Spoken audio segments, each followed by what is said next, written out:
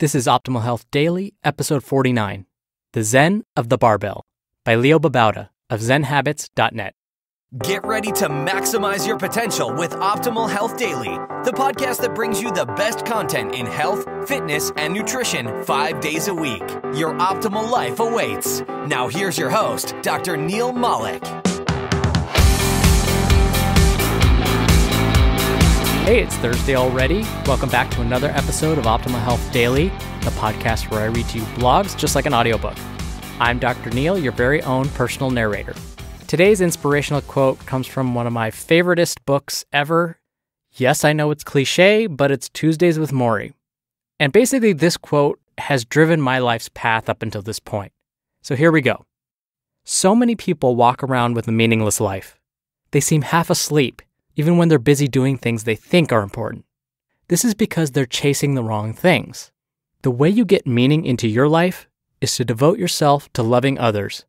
Devote yourself to your community around you, and devote yourself to creating something that gives you purpose and meaning.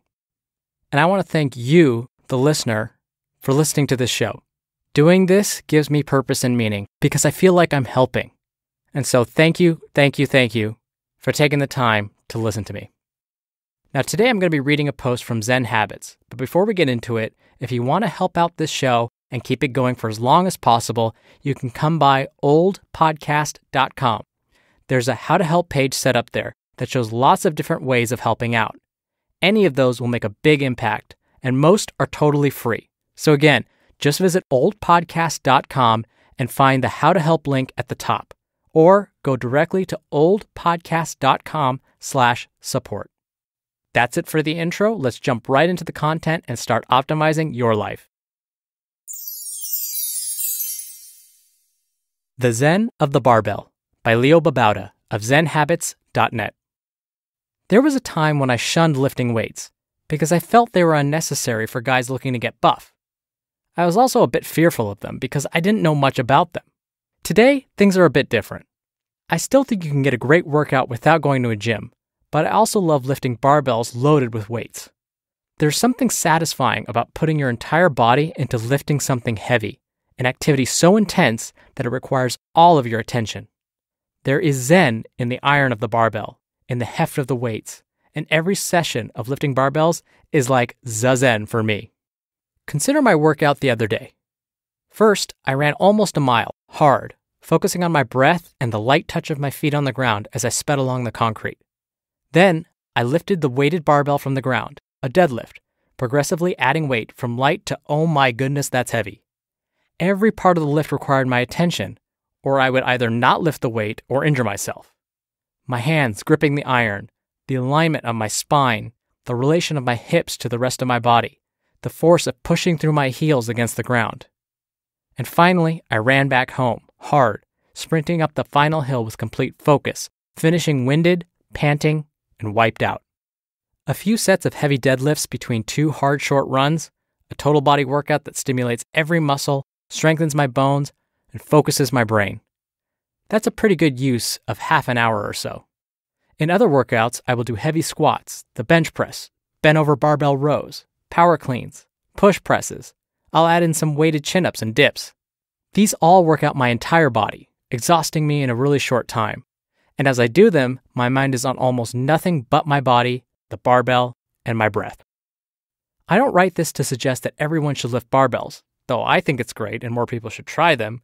Women and those of us who are aging come to mind. I write this because the focus I learned from the practice of lifting the barbell is something so useful in daily life. It is a practice, learning to be mindful of what you're doing right now, and not always thinking about what you have to do later. It's a practice that you get better at with repetition, as with anything. Does my mind never wander? Do I have complete focus all the time? Of course not. I have the same monkey mind that anyone has, but the practice is learning to be aware of that wandering, learning to return your attention to what you're doing right now. My mind starts to wander from the weights to the work I need to do later. I start thinking of all the things I need to do before my trip, or something I need to do with one of my kids, or how sweet, pretty, and loving my wife Ava is, and I miss her. But if I let myself stay in this future thinking, the barbell will hurt me. I will round my back and pull a muscle, as I've done a few times before, or drop the weights on my chest or feet. This is a danger that won't allow me to be elsewhere, and so I come back from the future. I am here, right now, with a weight in my hands that must be pushed or pulled. The returning and the staying with what I'm doing right now is the practice, the awareness. I am not good at it, admittedly, but I've gotten better by doing it over and over. This practice helps with anything I do. If I'm writing, my mind normally gets pulled in every direction, but if I'm to write something worthy of your attention, I have to return to the idea and the writing. I have to be aware of the urges to check email or Twitter, or the wandering to other things that might or might not happen later. When I am with one of my children, I often am elsewhere mentally. The practice helps me return to them, to be with them only, and the moment becomes instantly better. It makes the moments I have with my wife on one of our dates so much better. Our connection is more complete, more genuine. It means that when I take a walk, it is an experience of walking and nature and not a planning session. It means that a shower is a moment of cleansing, purifying, and relaxing. It means a meal is an experience of savoring textures, flavors, and smells. Tea becomes a meditation ritual as well.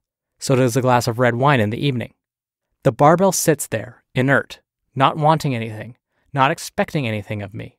It becomes a simple tool, one that must only be lifted up against the forces created by a massive earth and put back down. A simple tool that is practiced for a way of living, a bell of mindfulness. You just listened to the post titled The Zen of the Barbell by Babauta of ZenHabits.net.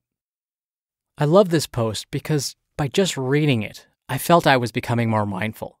We never talk about mindfulness while exercising, and that's another reason why I love this post. We talk about it with eating. I've talked about it in the past. Now, one of the greatest weightlifters of all time, no matter how you feel about him, he still is, Arnold Schwarzenegger, he would always say, be mindful of the exercise. Be in the moment. And here, Leo got it just right.